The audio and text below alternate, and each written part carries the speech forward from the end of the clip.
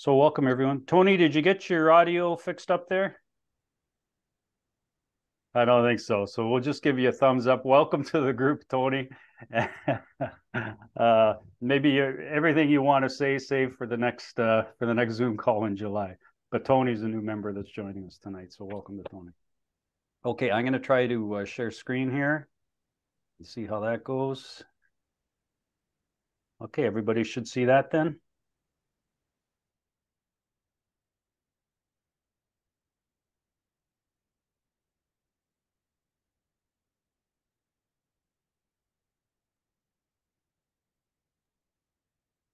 Okay, can everybody see that? Just give me a thumbs up. All right, great. Okay, so this is our June 15th session, and John Paul Andres here from Nova Scotia, and I'm here from Kingston, Ontario. What we're going to do is we'll open it up and just a quick welcome and open for questions, any comments or questions you have from any of our previous Zoom calls. We'll talk a little bit of projects on the workbench. A number of you sent me in some really interesting projects, and Murray sent in actually a idea of a project that he'd like us to talk about, and so we'll deal with that as well. Fred is going to take us through a really nice little project that he completed recently on Snoopy and Woodstock, and we'll leave that for Fred to go through, but and he'll mention it again, but I'll mention to you now that, you know, Fred's willing to send you the full documentation on how to pull that together, should you be interested in trying this project. So Fred's going to go through that for us. We've had a number of wood carving shows. We had a show in Belleville, Ontario, Niagara Falls, and in Kitchener. And so Murray sent me a few photos, and I had a couple of photos as well. So we'll take a look at the photos that we do have. We'd like to talk a little bit about the Lang event. So recall, we're going to try to get together, a few of us in Lang near Peterborough, the Lang Pioneer Village, and we'll just talk very briefly about that. A couple of people have asked me how to carve a bow. They've seen the little bows that I've carved for the little Christmas bell ornaments that I've put together. So I put a few slides together, and I'll just show you how to carve, how I go about carving a bow. Time permitting, John would like to start a little discussion about the potential, at least, for our next virtual competition and show. And so this is just some preliminary thinking, get your ideas, and start thinking about putting something together sometime in 2023. Okay? So let's just kind of open it up, unmute yourselves if you have a question or a comment you'd like to make. John, you were talking to me earlier, and you had a few questions about your little carving holder. Maybe you'd like to just pick up on that right now. You'll have to unmute yourself, though.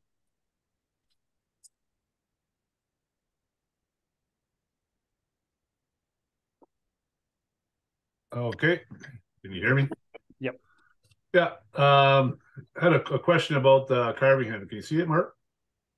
Yeah, I do. Okay, I can't see it on my camera here. Yeah. Okay, so yeah, this handle that I use to put on the heads, or do my carving with it, I use this handle just for a safety item. You can make it out of a dowel, or whatever you need. Like, this is a number 6. It's for the smaller pieces. And this I turned this on the lathe. It's a little fancier than it has to be, but I have one. What is here? It's just a 1-inch dowel, and I just what I do is I cut a screw's head off, put the screw in, and put glue in there, 2-part epoxy, and that's it. And that's what I use to carve the heads. It's instead of holding onto the head, I'm holding onto the handle and carving the head. Just a little protection. That was the question. Okay. That's it, Mark. Thanks. Any other questions or comments from anyone? Okay, let's look at some of the projects on the workbench then. So Bob, you sent in a few slides here, and I'll let you talk through these. Yes, these were just a couple of projects that we had at our clutches, and just a challenge for everybody to do little small ornaments.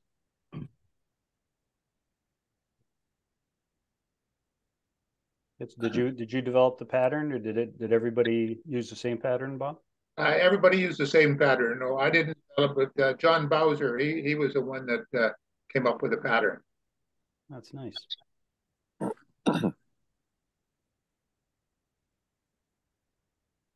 And this was a little bear we did at our East Clutch. It was done by Bob Grimsby. He just moved into our area, and he's a quite talented carver, and just a little project he came up with. Very nice. Bob Gandery. Bob, that's Bob Gander. And Gander, right? Sorry. Gander. Yeah, this little Viking I came up with. I just took it off a project, and the sword and the shield are all separate, and I just inserted them into his hand. Really good. Bob, I like how round this is at the front here. Much to your advice. No, that's really well done. Like that's exactly what you want to see, is that round belt, you know. And we've said several times, and I've fallen into the same habit, and I see the same habit on a lot of the Facebook posts, that people get into doing the detail of carving a belt on a fairly flat surface, and then they realize, geez, that should have been rounder, and they have to carve off all of the detail that they put in. But you did a nice job of, you know, taking care of that nice roundness and then putting the belt in. That looks good. Thank you. And this is just a little card holder I came up with for business cards or something like that. That's good. That's good. Okay, any questions or comments for Bob? I like that the last one with the business card. It's you see he's like, looks like it's he's got something heavy in his hand, or yeah, it's really well done. It's going to be a good carving. Nice. Instead of a straight up and down, got a good little lean to it. It's good. Yeah, the really way it's leading off to the side here, eh? Yeah, it looks like it's heavy or something. Yeah. He's holding it. Yeah. The Valley card that is being held by the little guy there, that's a gift card that Bob won because he won our Wood Wizard for the Year competition. He contributed a lot of carvings, and he had the largest total number of points for all the Wood Wizard carvings that he had done. So that Lee Valley card is actually a gift card that he got at the end of the year, just a week or two ago. Oh, congratulations. Thank you. So say a little bit more about this Wood Wizard. You say you get points. What do you get points for? Yeah. If you're anybody can carve the particular carving that's asked for. It could be a Christmas ornament.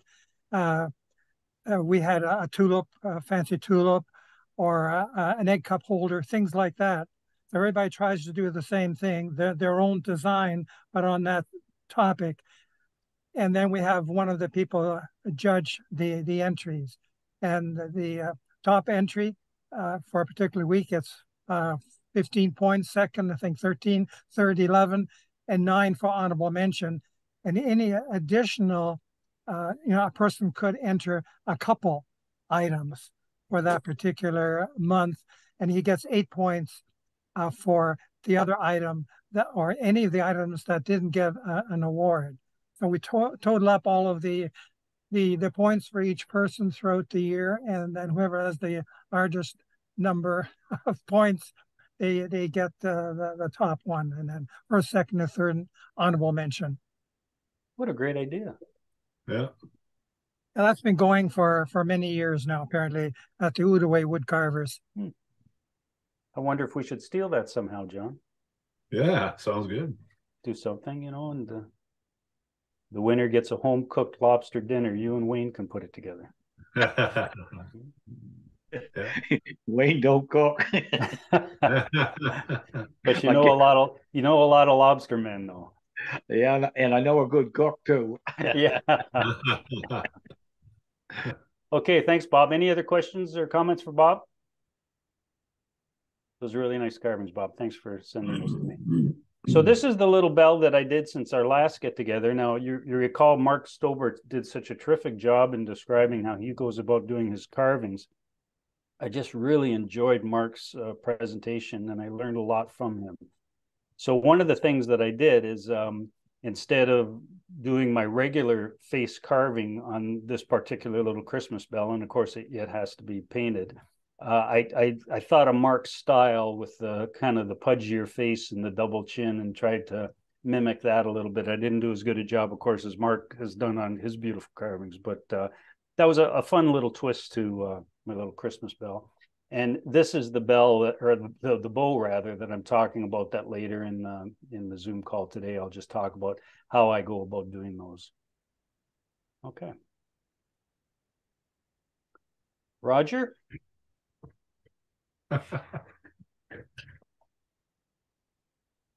Yeah, this is I've showed this at stages I think last year, and I finished it just before Christmas.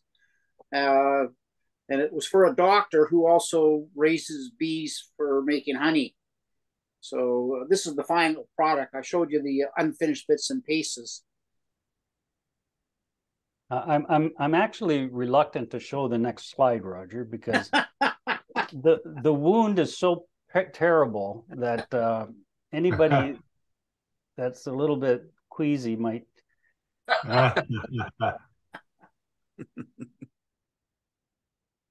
It was fun doing, and it was the enjoyment I got of was tried to make a caricature out of everything, even the table and the beehives that are the stand for it. So it was fun, and I think he enjoyed it. Looks like it. Looks like a lot of fun. Any comments or questions for Roger on those? That's really good, Roger. How'd you do that bow? Yeah. Yeah. Yeah. I'm the one that asked Mark to show us how to do a bow.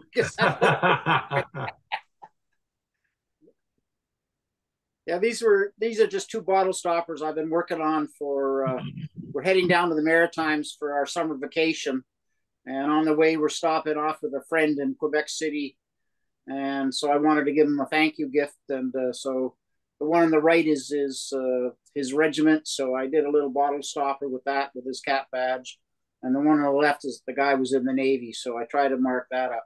I had a lot of fun with the sea captain, trying to get a modeled face. You know, I wanted this guy to look like he'd been really weathered, and so if you look closely, it looks like he's got a very modeled face. The difficulty with this one was painting in yellow. I didn't realize how difficult yellow was going to be, and I was using a paint from a local company called Art Noise, and I ended up at the very end, after a couple of washes, saying the hell with it, and I literally put the coat on directly out of the bottle, because I wanted to get that sort of plasticine, rubbery texture, and I wasn't getting that out of washes. So those are my efforts for this spring anyway. Really good. So were you heading down the Maritimes? Where are you heading? We're heading down, well, we're stopping off in Quebec City, and then down through the west coast of New Brunswick, up around the Cabot Trail, and then for a week in Halifax with friends. Oh, nice. Have a great time. These are really nice carvings, Roger. One of the things that I pick up on in these carvings is you've got the eyes nice and deep. You probably could go a little even deeper on these guys' eyes, but you've got them nice and deep so that the nose protrudes. So, you know, we've talked about that, and John's talked about that in detailing in the face. The only way to get the nose and the cheeks to come out is to get the eyes further back, and you've done a good job of that. Okay, Murray. Well, this is my first baseball player of the pitcher, and excuse me, there were some issues with this one, And I talked about that before. That was the weakness that there is with the joints being so small. And I drilled through the knee, both up towards the thigh and down towards the foot, to put bamboo toothpicks in. It made it a little bit stronger.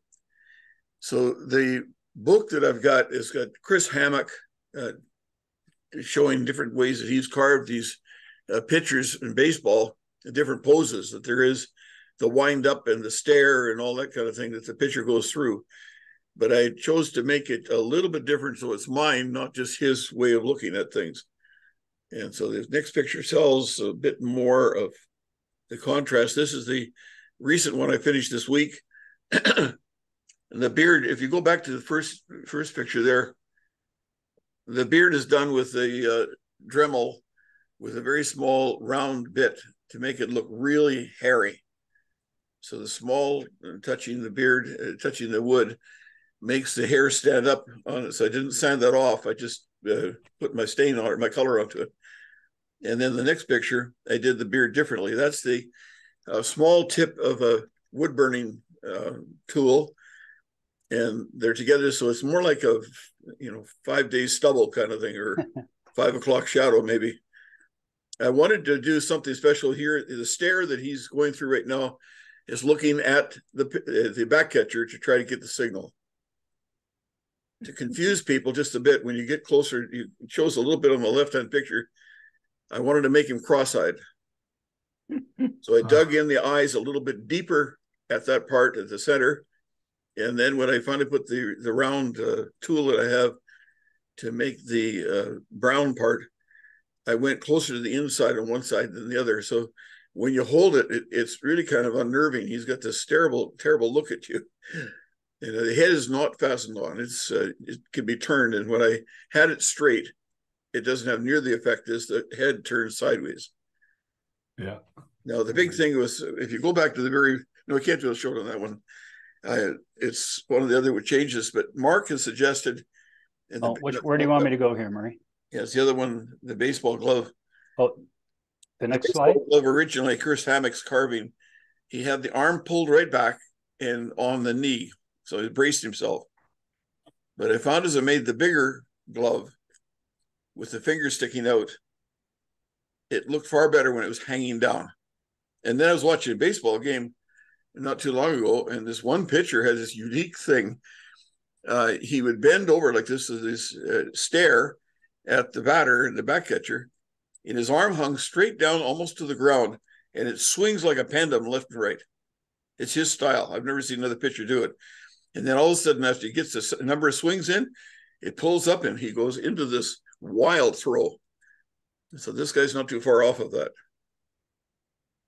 That's really good.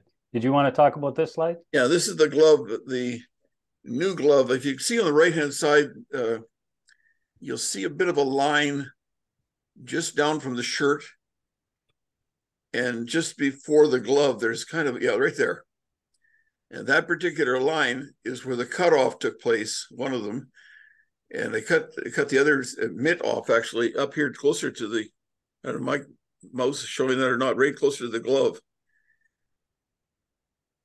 So in gluing that on, again, this is it's the dowel inside and holding that. So it made the glove, and the problem I had in looking at this is the first baseball mitt that I carved with that one finger sticking up was just way too small.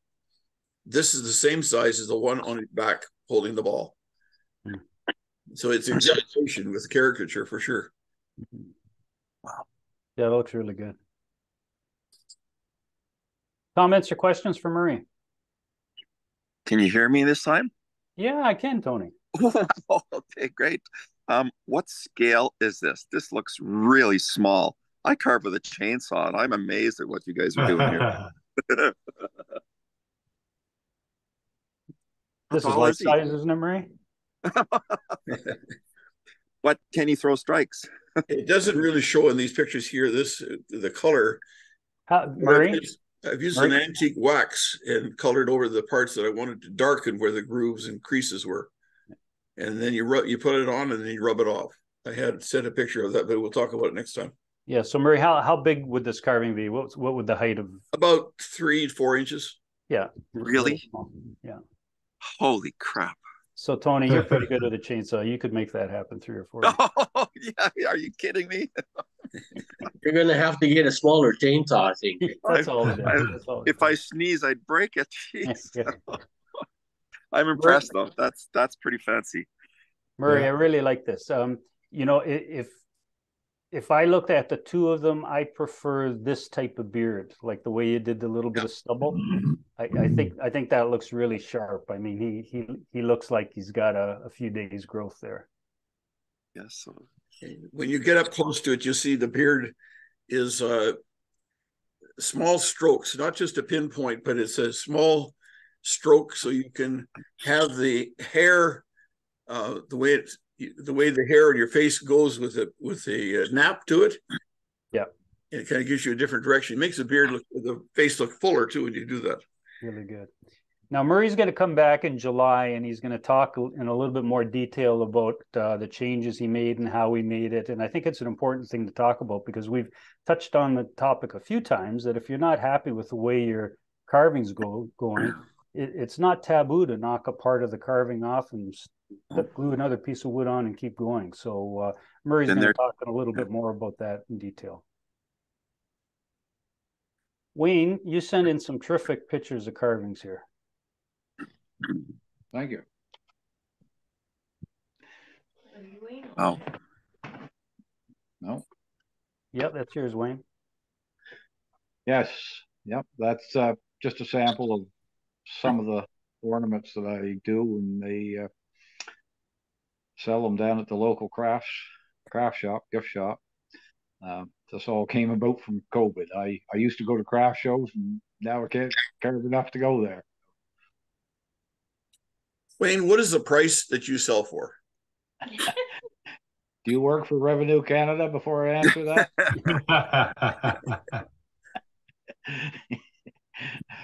No, seriously. An ornament like that, I get $15.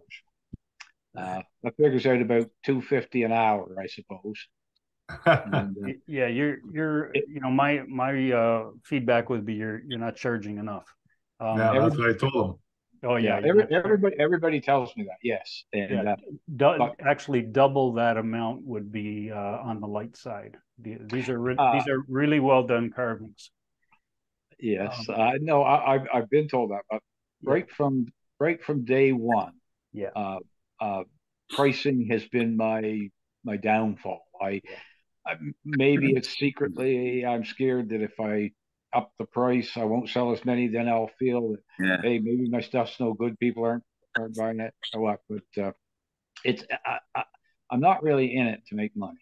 I recognize that, but these things are a higher value than $15. Sure, these are really well done. Peggy just loves these ones here. The ones you did with the boy, right? My oh my, what a neat idea you did there. So I suspect you've taken a square piece, you've cut it diagonally to get a flat back, and then carved the face onto the corner. Is that how you did that? No, those are 1.25 inch square. Okay.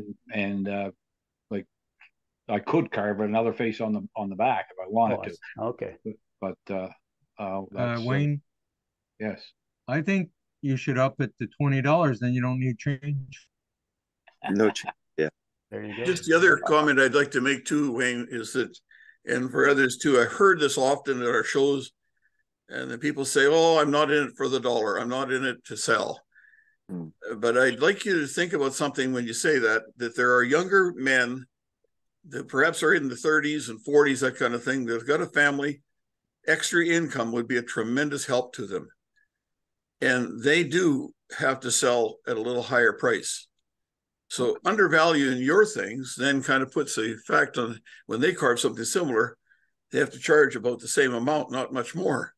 Oh, you drag the whole market down. But I think that one of the most important things is to look at what the whole audience is, not just the customer buying, but the wood carvers that are coming into this. And we all want to have younger guys come and join us. There is a real possibility that some have started immediately selling. That's one of the motivations they have to get their wood carving out there. So it's just to remember. I know some of you have got tremendously high income coming from pensions. I won't put pensions on those. Oh, yeah, that would be me. when you look at the younger fellows coming in, sometimes it's just hard to pay the rent. And the way things are today, this is a great way to do it. Well, I maybe I should explain a little better too. I get $15 from them, and that's what I was selling them at the craft shows before COVID. When I went to the gift shop and we talked a deal, I told them that's what I wanted. They sell them for $24.95. Yeah, that's good. So you know, and it's good because it gives them a fundraiser too. And yeah, I think that's good. But yeah, I like I say, I I've been told that right from day one. The very first craft show I went to was back, I think, in 2008, and the quality was nowhere near what they are now. And I didn't know. I was nervous, didn't even know if I was going to sell one. So I had put $3 on my ornaments. Now, mind you, like I say, they were nowhere near the quality that they are now. So I had $3 on them, and a couple of the crafters in the show before the doors were open to the public said, "Oh, you got to charge more than that." And I said, "Geez, I don't know. I doubt if I'll be able to get that for them." "Oh, yes. So I did. I actually put them up to $5 the first time before the doors opened. So that was good for a few years. Then the price of wood has gone up, as you all know. And so I said, well, okay, I'm still doing craft shows, so I put them up to $8. Well, that was good. I was happy with that, excepting that when I went to go to a show, I had to have both pockets full of loonies and toonies and everything else to make a change. So then I put them to $10, and then finally they went up to 15. But that's been a problem right from day one for sure. And to get back to Murray about dragging the price down or discouraging other carvers, maybe so up in the urban areas where you guys live. But I think the nearest carver that I know that I would even be considered to be competing with probably lives 50 miles away. So I haven't got much competition either. These are great carvings. The last thing I'll point out here that I see in Wayne's carving, that's something that I don't know if we've talked a lot about, but something we can learn from here. How simple Wayne has done the lips, and it reminds me. I asked the same question of Mark Stobert last Zoom call, how he does the mouth and the lips, and you can see Wayne simply came straight down with the upper lip. There's a line there, probably cut in and maybe wood burned in, and then a lower lip. So there's really not an upper lip in here. It's just straight down, a line, and a lower lip, and it really looks smart. So these are really nice carvings. Wayne, talk about this one. This is a work in progress, I guess, or a work that stalled. About a month and a half ago, I started him. I wanted to have a little bit of motion in this guy. Usually the guy's just standing there looking bewildered. But so I said, I'll put a little motion in him, get his legs going. And that's the intent. I'll probably paint him up in camo white with a camo jacket or whatever and a red hat. But I've been stalled. I just too many other things on the go. So this one about 9 inches tall, but he's about the same height as all the rest of the South Shore rednecks that I've done. But, anyway, really nice. Comments or questions for Wayne? Because I think this is great rather than just standing there holding his gun. There's a story being told as you look at the carving. He's going somewhere, he's seeing something, or he's finished, or whatever it is. But that alone puts the carving in a higher class, as far as my feeling is. Yeah, and to that point, in Wayne's earlier point of putting motion in it, it's not only a step forward with the legs, he's got motion in the arms too, just how you swing your arms and step at the same time. Really I just glued those arms in place today. Yeah. When those pictures were taken, they weren't screwed. Yeah. And that obviously that's not the finished base that's going with it either. That was just so I could have it visualize it. Probably will carve a dog with it. The other thing to note is the back foot is raised up on the heel, really indicating there's a good step going. He's moving. Yeah, he's on his way. Yeah. Nice carving. Thanks, Wayne. Add to your price of carving. John Poole used to say, everything's for sale, but we're not a dollar store. Yeah, true. Just a question. I assume that hat is separately glued on. Can you hear me okay? Can you hear me okay? This is Fred. Yeah. I'm assuming the hat was carved separately and just glued on. Yes. Yeah. Yeah. It's not glued on yet, but it will be. Yeah. The head is separate. Right there, Nice work. You're looking at right in that picture there. There's 1, 2, 3, 4, 5, 6, 7 pieces. The gun is in 2 pieces. Okay. Thanks, Wayne. Lee, are you on the line tonight? Yes, I'm here. Great. Oh, yeah. So this one, I combined all of our monthly challenges except for the boot. And this is actually one of John Paul's roughouts. So it's the head, the arms, and the hands are separate. And those are actually the hands from last month's challenge. And then I put them all together with this little the fence in the back. And I'm still working on a cowboy hat and some other stuff to go in the scene, but I haven't gotten that far yet. So nice, very nice. You check out some of Lynn Dowdy's cowboy scenes. He'll spiral together or braid together some light wire to make it look like a rope, and he'll loop it over one of the posts. Yeah, that looks cool. Yeah. I was thinking a hat and like a lasso on the post, and perfect. I wanted something on the ground down there too. So, yeah, really nice. He's about 12 inches tall, which is about double the size that I normally carve. So it was a little tricky doing that too. So. Well done. Really well done. Comments or questions for Lee? I like the expression and the way he's looking off to the side, just daring the person to take the first click. And then the gritting. It's going to be a fight. This is a tombstone kind of thing. I don't know which part of the OK Corral he's in.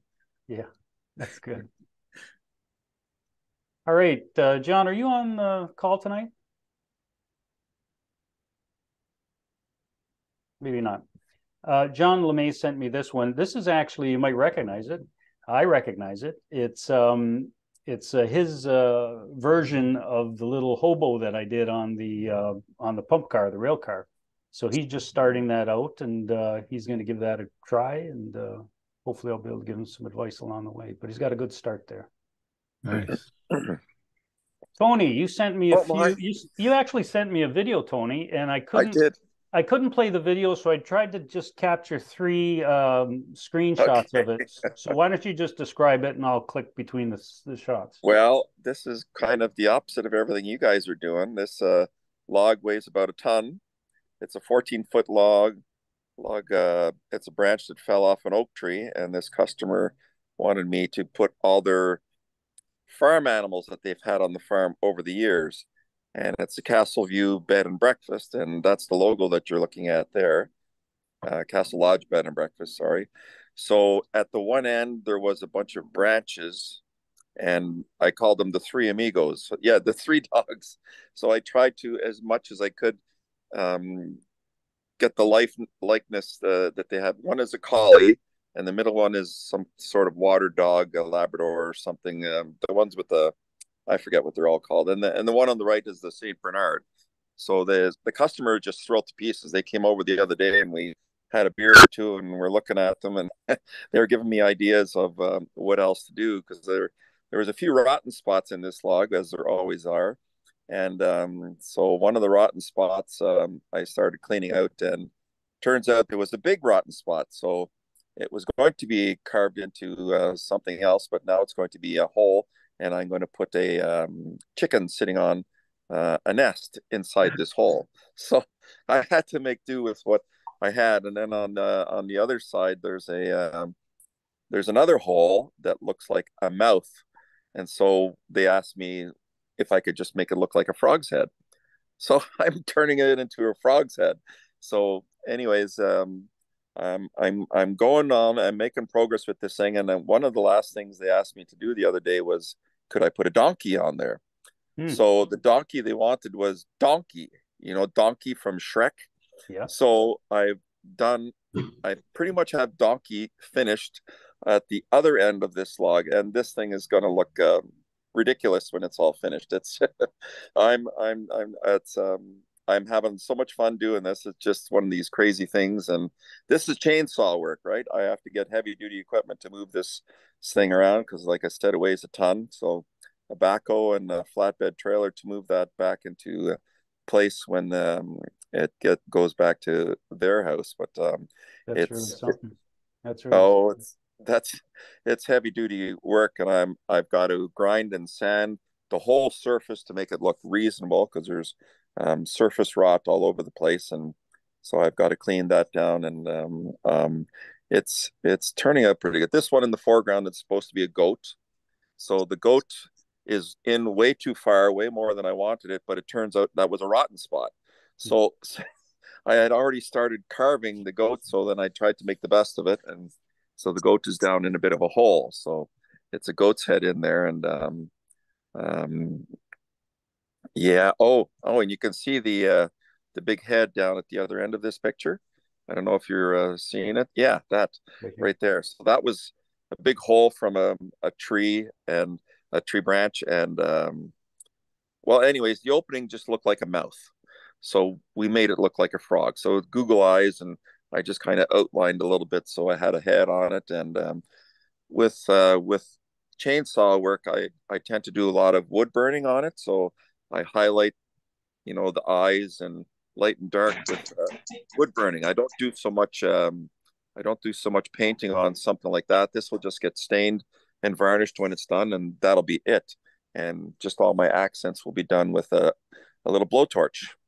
And that's really interesting. Now you're going to hang around us now, and you're going to learn all about the 2,000 caricature carvings you could have made out of that log. 2,000. Okay, I'm joining this because I want to learn how to do faces. Good. I want to. That was partly why I joined it, because I'm no good at doing faces. So it's my weakness that I have, because I did. I don't know if you guys know American Gothic, that painting. Well, I had a neighbor of mine asked me to do that for him in wood. I don't have the picture. I didn't send that to you. So I did that, and it looks pretty close to the picture. But on the other side, since it was blank, I kind of did a spoof. I did a spoof of the two of them, the husband and the wife, right? I kind of followed the same theme. He has a hat and a mustache, and threw all kinds of things in there. So that turned out pretty funny. Well, I'm glad you're with us now. So we'll be looking forward to seeing more of this. Thanks. Any questions or comments for Tony? This one? You'll just have to mute, Lee. Okay. Murray, you're on the line tonight, I think. 2 and 2. No, 2 and 2. Hey, Lee, you'll just have to mute, okay? Oh, sorry. That's okay. Murray, are you on the line tonight?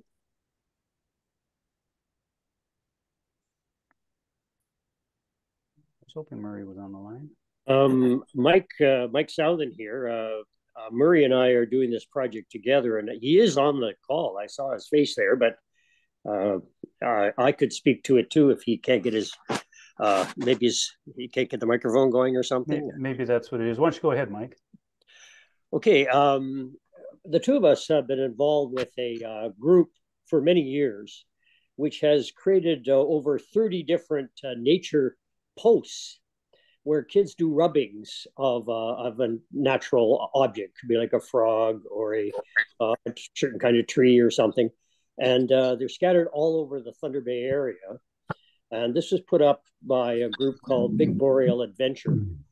And we've been a sponsor for them over the years.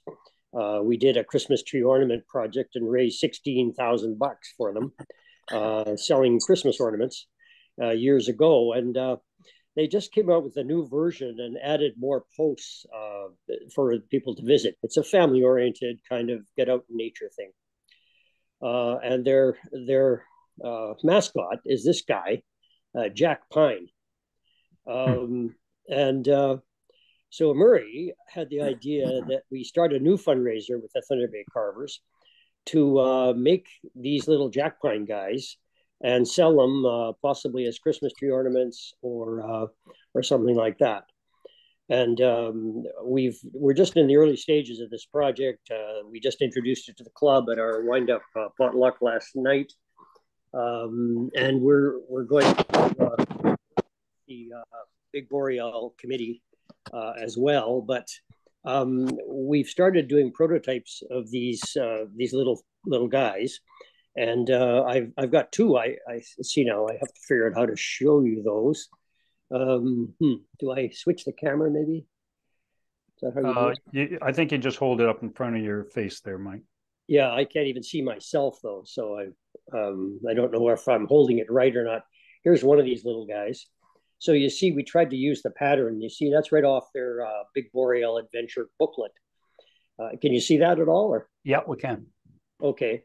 There are two versions of this guy. Throughout the booklet, the children use the booklet to keep track of their visits to all these different nature posts. And there's a second guy, this guy here, and he's wearing a toque. I don't know if you can see that. No, I don't see that one. Okay, I don't know where I should be putting this because I can't see myself, unfortunately. Put it right over the cone. Put it right over the cone. Over the cone on your desk there. Oh, okay, this one right here. That showing? No. No. Okay, I'm trying to figure. I wish we're looking at a little plastic bag with a pine cone in it, and behind it is a piece of paper with the. Oh, there you go. The camera switch. Yeah, there you go. Oh, you just had it there. Is it okay? Just a sec. Okay, is that right now? Hold it to your left. To my left. Yeah, and just a little bit higher. Yeah, perfect. A little bit too high. Okay. Okay, so this is the guy with the pine cone. You see he's got great big eyes, and you can see the bracts for it's a jack pine. Of course, he's called Jack Pine, and he's the little mascot. And on every page, there's another version of him, an artistic version of him doing something or other. Notice we didn't put any arms or legs on him because we didn't know how that would work out. These are usually rather young children that would do this with their families. This one is done in basswood. The other one is done in cottonwood bark, a little bigger, and it's a Christmas ornament. So I have it on a hanger here. So I don't know if that's showing, but anyway, yeah, okay, good. Murray was wondering. I just saw this at the last minute before the meeting tonight. Wondering if anyone had any suggestions for our project. One person last night had a good suggestion for us that this guy with the toque is too small, and we agree. I think we're going to make that one bigger. And another one suggestion was to make it into not just a Christmas tree ornament for sale, but also possibly a keychain fob. That's another option. So I don't know. It was interesting to hear that discussion earlier on sales of things, and we would actually be carving them and giving them to the Big Boreal Adventure Committee, and the sales will be really up to them in the end. But as far as setting price and so on is concerned, and venues for sales. But any advice about the designs or how to do it, or the sales or anything would be much appreciated from this group. Okay, let's just open it up. Does anybody have anything to offer Mike and Murray on how to go about this? Any suggestions? He mentioned Christmas tree ornaments or Christmas ornaments. I think they'd adapt well to fridge magnets too. Oh yes, okay. Fridge magnets. Yeah, so do it like a flat version sort of thing, eh? Yeah. Carve them on a corner on a 3-corner block and get a good magnet, say from Lee Valley or somewhere. Yeah, those rare earth magnets will hold quite a bit. Yeah, they'll tear the door off the fridge if you're not careful. Yeah, that's right. Okay. Any other ideas for this project? As I say, we're just in the early stages of this. Murray just came up with this idea, and we're trying to run with it and club looks like they're going to get behind us on this. And so anyway, it's just kind of a fun and very different kind of caricature, if you could say that. I had never thought of having a pine cone be a caricature, but there it is. I took a screenshot of it, Mike, and may try to take the challenge on to do one. Sorry, say that again, Murray. I did a screenshot of it, keeping the picture for myself, and I may try to make one from my screenshot I took. Oh, well, thank you, Murray. That'd be great. Yeah, you could see that we sort of worked off the corner of a basswood block about 1 3/4 to 2 inches square, and roughly 3 inches high, I guess. Sort of.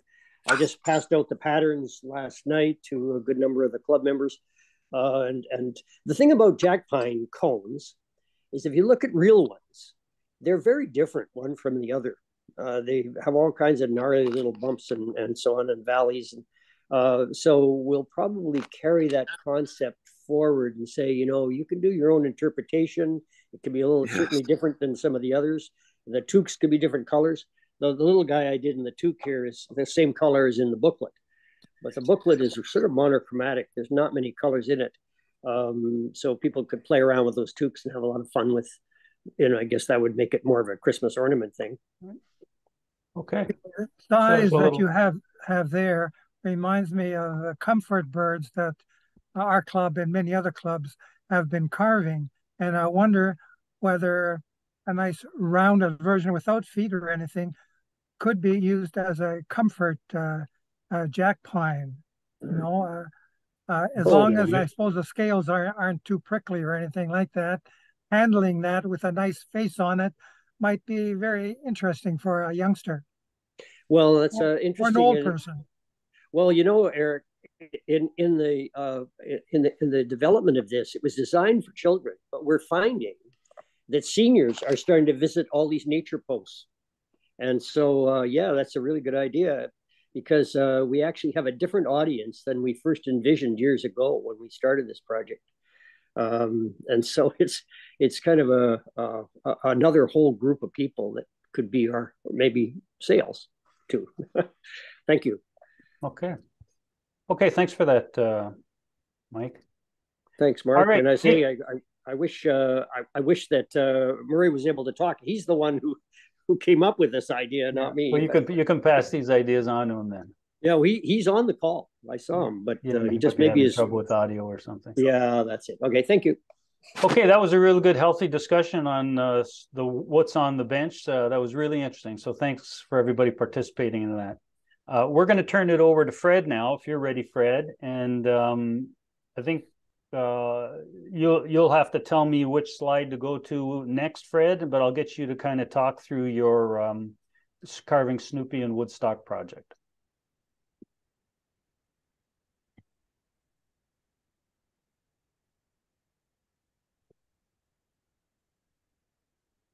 You there, Fred?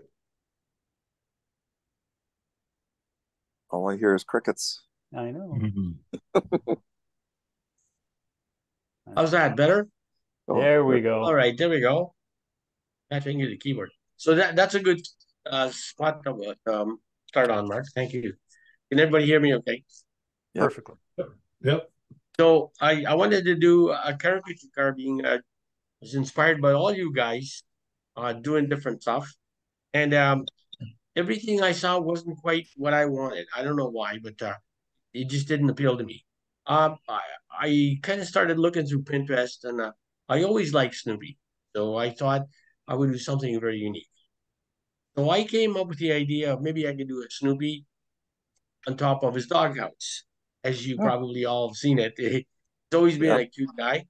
And I have to give credit to, of course, Charles Schultz, who put all this stuff together. And I started this project with one idea in mind. I really didn't know where I was going to end up, but I took my time in designing parts of it. And as I went along, I said, well, maybe I could do this as well. Maybe I could add that as well. It was always a challenge to just look ahead and see where it would lead me. So the first thing I did is I actually grabbed a bunch of, I wanted to put the roughouts together. So I thought about that. And what I did was then I tried to form a proportion house to dog, basically. Then, of course, from the dog Woodstock's perspective in relation to size. I came up with something I put together on paper. I actually started to come up with a plan, and I prepared the roughouts. And for some reason, the doghouse seemed to be the best place to start, because then from the doghouse, I could actually set up Snoopy. So the doghouse I looked at, and I wasn't sure exactly how to accomplish it, but it's not really that bad or that big. And I don't know, can you see this? Okay. Yep. You see this? Okay. Yeah. So it's one block of basswood, and all I did was measure it up and cut it to the center, so that I've got the doghouse effect. And then I sanded everything flat. Then I could get the size of the rough out for Snoopy itself. Now, the way I thought would prepare the doghouse well is to actually form two sides to go across the top. And they, of course, extend slightly beyond the end of the doghouse like that. And of course, that's where the roundel and such go on top. Once I had that in mind, I actually looked at the opening, the doghouse side, and I thought, if I carve that out, I probably won't get it very effectively. So what I did was I marked the side here, and then I took this to the bandsaw and I cut the first 1/4 inch out. You actually literally cut the first 1/4. You can see it in the drawing there. Can everybody see that okay? Yep. So then once I had that off, I had already marked it off, so this part was going to go back on the same spot. Once I had that piece, I actually cut out the doghouse opening. And once I was satisfied that it was smooth and ready to go, I glued the piece back onto the doghouse so that it looks as if it's all one piece. And then, of course, I sanded it so it looks smooth. It doesn't look too bad. I initially thought the opening should be black, and that's what I made it in mind. Now, I have to admit, I got a lot of encouragement from the people I carve with. I don't know if you guys know or not, but we facilitate carving class at the senior center in Kingston. Mark pops in quite often and encourages us to do as we are, whatever we're working on. But I got a lot of encouragement from the people in the carving class. So I kept going with this. Then I made a rough out. You probably see it. Can you move on? There we go.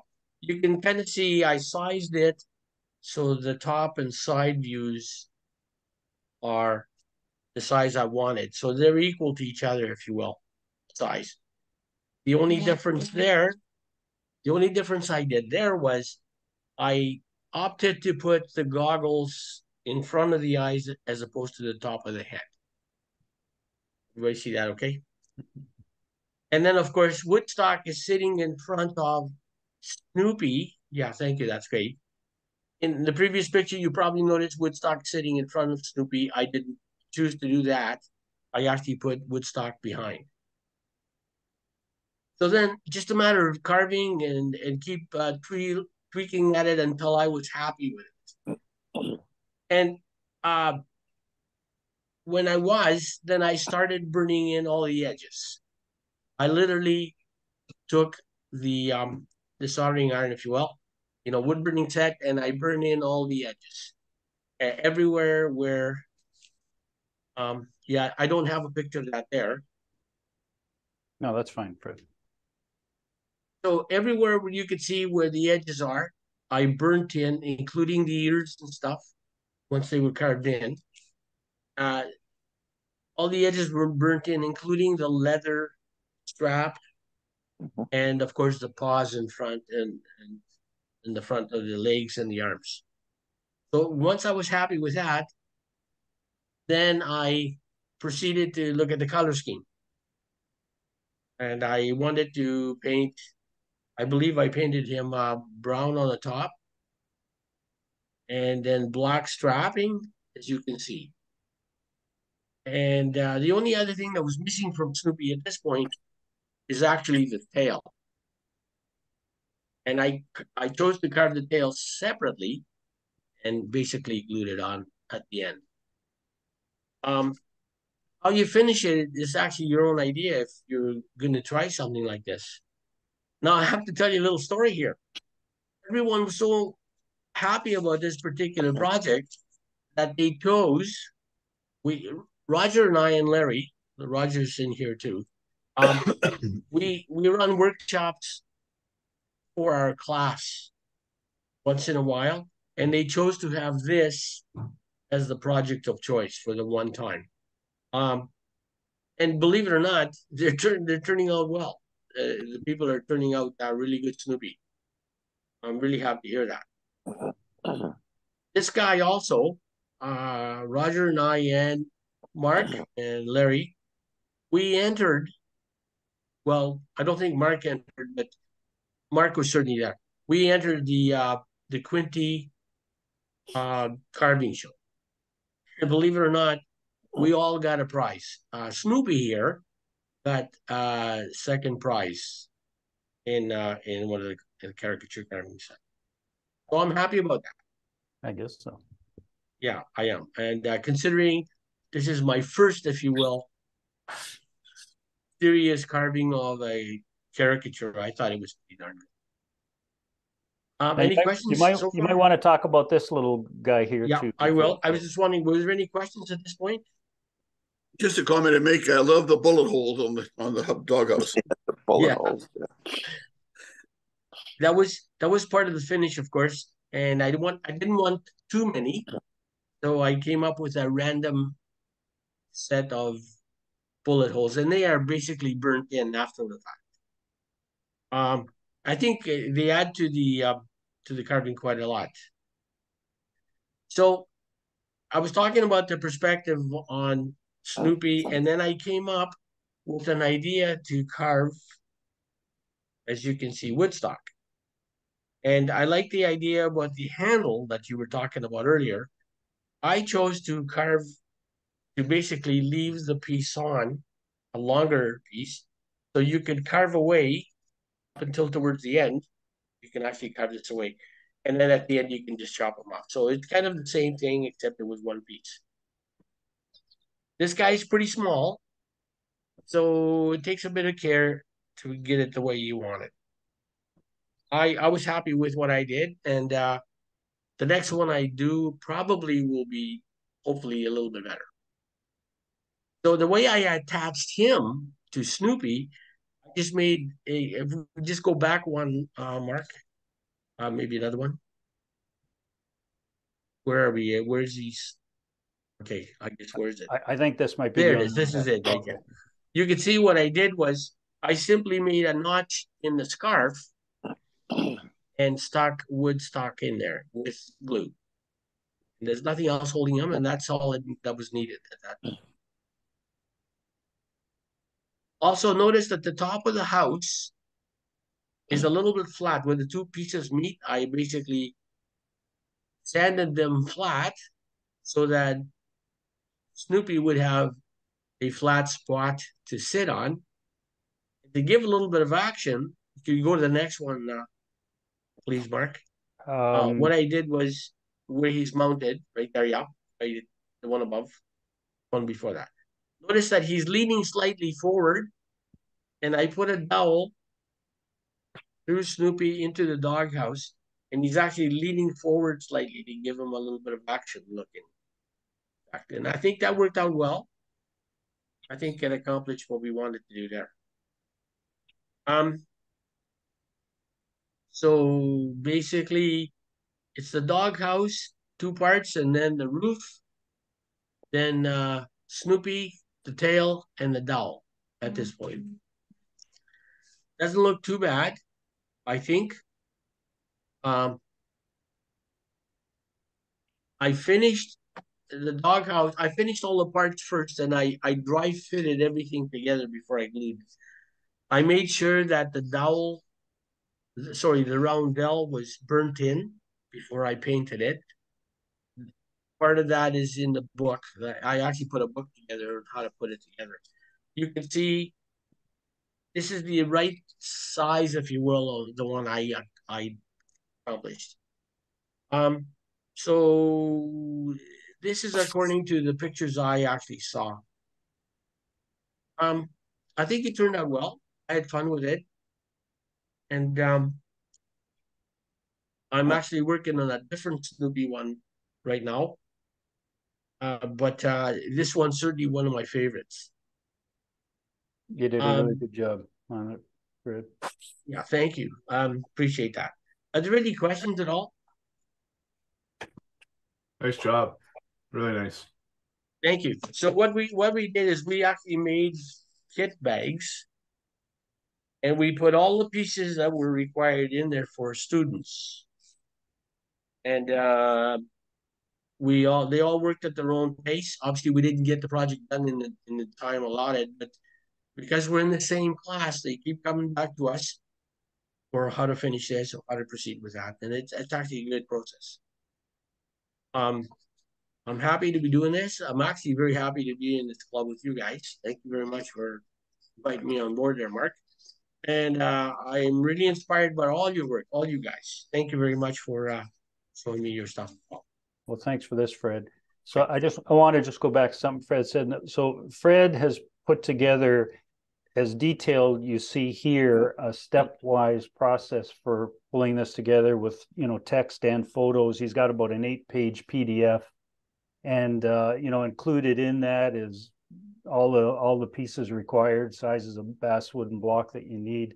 And he's been very generous in suggesting he'd be glad to send that PDF to anybody who'd like to take on this project and show us your results when you're finished. So, you can, I guess it'd be easiest for you to contact me if you're interested in this project, and I'll let Fred know, and we'll make sure you get that PDF, and you'll have a lot of fun with it, and hopefully you'll send in the pictures so we can take a look at it as well. That'd be great. Yeah, that's super. So thank you, Fred, for being so generous with this work of yours. A great project. No problem. My only other concern was because it is a copyrighted piece of work, if you will. Obviously, I'm not going to mass produce this. I'm not going to do that. But just be aware that it is a character that I didn't put together. But if you make changes to your project, you're allowed to do certain things with them. But just remember that it is a copyrighted artwork, if you will, right? I'm sure we all copy stuff now and then just for our own use, but thought I'd mention that. It's our version of Charles Schultz's work, right? So that's great. Thanks very much, Fred.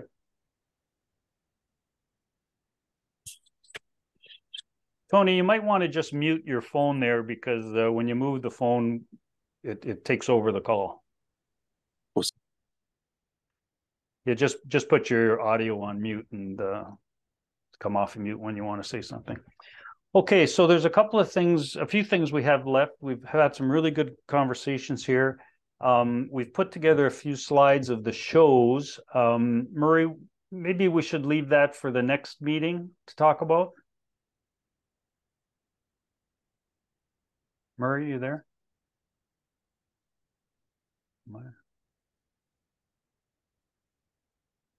Has anybody seen Murray? I think we'll leave the show stuff for our next our next call. But I will spend a minute just talking about the Lang event. So as it stands right now, there's 6 or 7 of us who have indicated an interest in attending the Lang Pioneer Village. That's July 22nd. For those 6 or 7 people, I'll send out an email giving you a little bit more of the specifics. I want to say it's July 22nd for sure, but I'm thinking that at the park time slot we have is from 10 in the morning to 4 in the afternoon. It's something where you can bring your family with you. We're going to park in a certain area, and your family can attend without an entrance fee, because we are part of we are part of the park offering for that day. Bring a lunch for those 6 or 7 people. And I was also going to suggest that everybody bring a caricature that you're working on. I'll be there and I'll be glad to help you with it. Murray will be there as well and can help out. If you're interested, for those 6 or 7 that have shown an interest, I can bring a project for you, like the boot we've talked about. I can bring you a rough out of the boot. I can also bring you a rough out of the little bell that I work on. So it'll be a lot of fun for the day. If you're not amongst the 6 or 7 already and you want to join us, please just send me an email. We'd love to have a large group there, and it's going to be a fun day. Okay, any questions on the Lang event? I do chainsaw stuff. How am I going to fit in? Well, just you're going to have to bring your own heavy equipment, Tony. That's all. Okay. You know, okay. All right. a chainsaw version of Snoopy and Woodstock could work for us. Okay. I've done Yosemite Sam. Yeah, there you go. Okay, I'm gonna very quickly then just go over my notion of carving a bow, and stop me as I'm talking if you have any questions. Okay.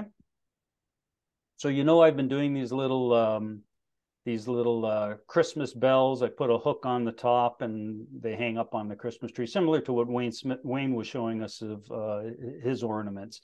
So this is a little Christmas bell, and you can see it's very, very small. It's kind of fun when you put a separate bow onto the top of it, just above the eyebrows. It just adds a little bit more life to the carving. And certainly when you paint it, it adds a lot of nice color and fun to the carving. And so I'm going to walk you through those bows. And again, you can see how small this is. I've also made these bells that would sit on a desktop that are larger than your hand, or at least as large as your hand. The bow is a lot easier to carve in those. And so if you want to try a bow, just as a separate bow, you don't have to make it this small. Make it to whatever size you're comfortable with holding in your hand. What I do is I just hold the carving, in this instance, a bell, up to a blank piece of paper, and I just carve in where I think a bow would be. So the top bow and a ribbon coming down and where the knot would be. And then I fold that piece of paper over, and now I have a symmetrical bow if I just take a pair of scissors and I cut around that. And that's what you see me doing here. So just cutting around that, I unfold it, and now I have an exact size bow that I want to make. Now notice that the inside of these ribbons of the bow are touching the head. They're smaller. The span between those ribbons is smaller than the span or diameter of the top of the bell here. That's because I want that ribbon to eventually lay down on the bell rather than stand out from it. Okay? So that's pretty simple. Take it to the bandsaw, put it on a piece of wood. I'm going to tell you right now that I made a mistake in doing this. I ran the grain in this direction. I typically run the grain in this direction. And I run the grain in this direction because I want the greatest strength going across the top of the bow in this knot. This time I thought I'd run the grain in this direction to get the strength in this thin ribbon. It was a mistake because as I necked down this bow, I kept breaking around this knot. So everything I'm going to tell you on how I went about doing this, that you can copy if you like, still applies, but I would orient the grain in this direction. One of the things I wanted to tell you, though, is that because I was using about 1.5 inches wood here, I made a multiple number of ribbons so that I could use on a variety of different ornaments. And so you can see the initial cut was here, and then I just cut it along in this direction to make up 3 separate pieces. Now, the thing I wanted to mention to you, if you're using a bandsaw, you can see I didn't try to first cut this because that would be impossible to put as a flat base on the bandsaw to cut. So I drew this line up above it here, the one you see here.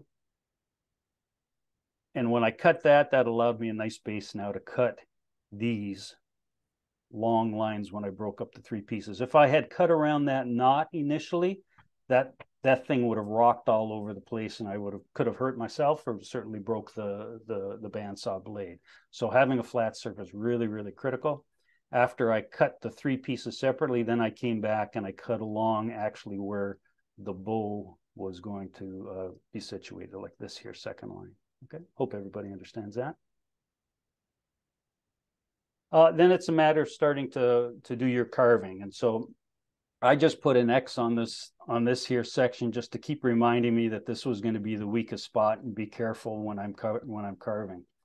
And so what I did was I just said, okay, this line is going to represent the bottom of the bow. The bandsaw cut is representing the top of the bow. So I knew I was going to have to make a score through here. I had to make the knot, so I knew I was going to have to make scores through here.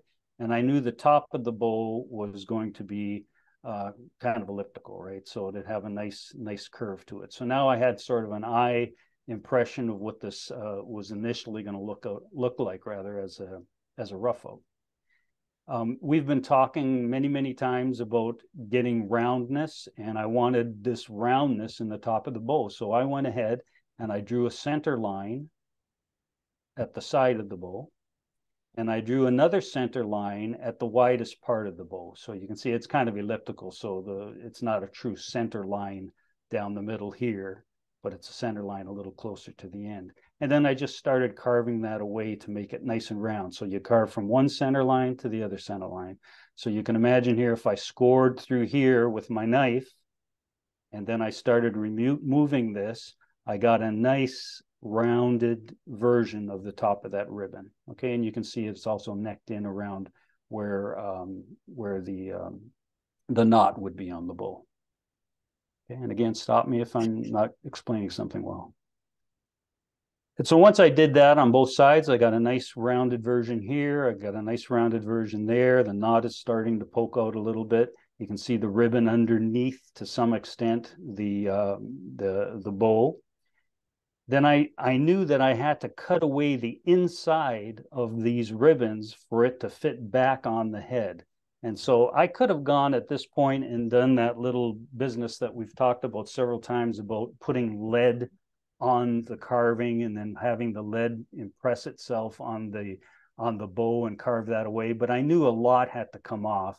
So I was just able to eyeball it and say, look, I've got to remove a lot of material here, and similarly on this side, a lot of material, so it parks back on the forehead. So that's what I did. And in this case, I just marked again for myself, this is the direction of the grain.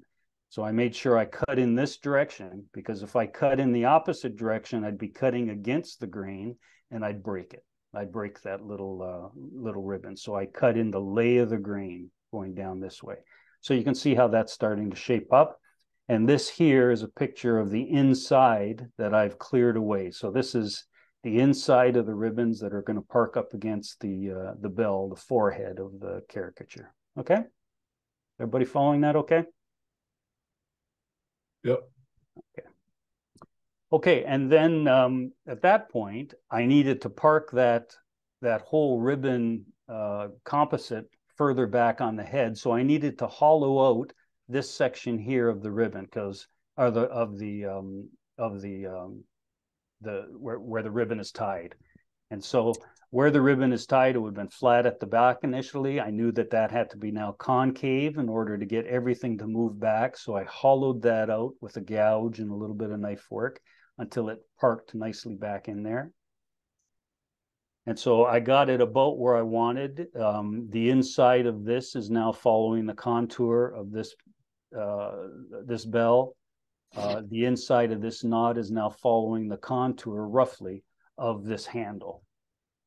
And so then I needed to start taking a look at what's the ribbon going to look like. I didn't want a ribbon just square like this, so I kind of draped it back a little bit. So I just, with a pencil, I just marked where I'd like it's kind of swept back. And you can see here, I just started carving that, so it's swept back. Still very chunky, but you can see that it's carved, swept back. Remember, the back of this is still kind of on an angle, and it's fitting against the bell. Now I wanted to get a little bit tighter with the fit, so I used this notion of lead, and the lead type that I use, and I'm not sure if it's 100% lead, but it's certainly lead-like. It's called Caricature, and it's very, very soft, probably lead with a little pastel in it. So you can see I just rubbed that pastel all over the parts where the bow was meeting. As I pressed the bow up against that now, it made an impression of that lead wherever it was high. And so now I took a small gouge and I just took out those portions, nothing more, just removed all that black. I did that probably 3 or 4 or 5, 6 times until everything moved completely back into meeting here very tightly and meeting at the sides where the ribbons fall very, very tightly.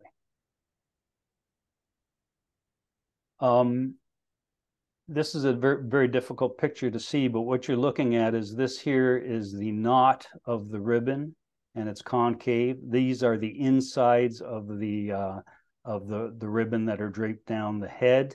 And you can see that although I swept these things back, still the outside is very chunky. And so I wanted it to be very thin. I wanted it to look like a ribbon.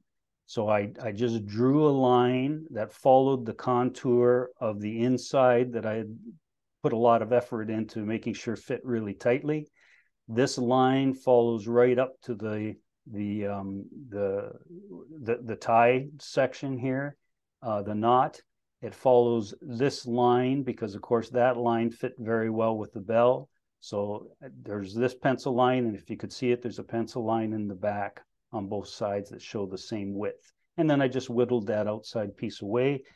You can see in this, looking up through at the ribbon, you can see I let it go very, very thin at the very end of the ribbon, but it's a lot beefier as it approaches the ribbon or the bow and the knot. And that's just for strength, right? You want it back here to be pretty strong. You don't care if it's just a little bit too thin here at the end, and it looks nice having it thin at the end. And then at this point, this is what the front looked like. Now these things are very thin. And so when you are carving, you're holding on to these sections here. You're not holding on to these little thin sections because they'll break. To make a knot, I just showed 2 lines. I made a cut in this direction and a cut a half to that line and just hollowed that out a little bit. So I made a stop cut and then with that stop cut, made sure I undercut that piece, made another stop cut here and underscored that piece. And it gave you the impression of a layered knot, okay? And then it was time to make the top of the bow look like it was ribbon. So again, I just, I picked a thickness that I thought would look nice. I drew in a pencil line. I scored pretty deeply with a sharp knife to make a V cut here and then scored around it to make this rounded section. And then I used a very small gouge to gouge out that. And I started here with the gouge and drove it this way and scooped it out. And I did that on both sides. And it just, you can go as deep as you want. You really don't have to go very deep. You're just trying to give a little bit of an impression of depth there, and that in fact, the ribbon is made up of, a very light thickness of material. And then from there, it looked like this. And so the top is hollowed out as I just described. You can see here where I undercut those that knot to make it look like it's a fold underneath a fold. I thought that these looked a little square at this point in time. So I just took a pencil and I said, geez, I'd like to make that a little more rounder. So I just drew a little bit more of a rounded version of that and cut that away. And then I just drew a little concave here, the way I'd like it to look. So rather than just having a flat ribbon come down, I wanted everything to be concave in a little bit on the sides and on the front. And so you can see that here. And I just used my knife really, but you could use a gouge as well. And just that's a little more concave. You can see a little bit of concave version in here. And then it disappears to be fairly flat in here. I drew in a couple or 3 lines on each side to represent wrinkles. And I just made a couple of cuts into the wrinkles into the wood to make it look like it's bunched at the knot. And that's what it looked like. And so after a little bit of wood burning, it kind of helped, the elements stand out a little bit more. What I did with the wood burning is as I wood burned, you can see it's fairly deep wood burn here, isn't it? You can see it notched in there. So I a fairly deep wood burn along the edges of the ribbon, along the edges of the ribbon that falls down here.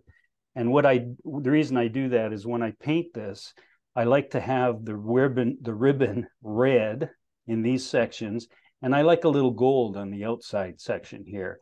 And so by having that valley, a fairly deep valley that I've cut in with the wood burning tool, I can go ahead even with my shaky hand and paint this in red. It doesn't bleed into the next piece. It stops right at that valley. Then I come back with gold. I put it in this little section here. It goes no farther than that valley again. And so I have a nice crisp line.